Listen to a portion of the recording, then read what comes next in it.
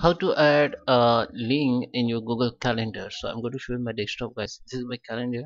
Okay, and now if you want to import others calendar, if you want to share others calendar to your Google Drive, in Google Calendar, so you can share others calendar to a Google Drive by links. How you can add the links in Google Calendar, I will show you.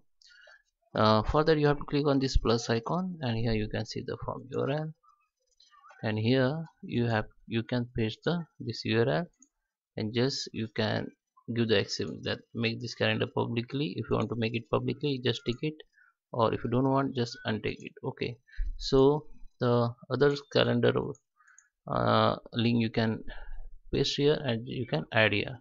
So if you want to add this Outlook calendar by link, have to go in setting, and have to go in calendar and go to the share it calendar, and here you will see the option. In my calendar I don't see because there is a loading problem. Okay, so the here you can add the URL of other scanner you can input. Okay, so guys, I hope you like this video. Please hit the like button, subscribe my channel. Thank you for watching.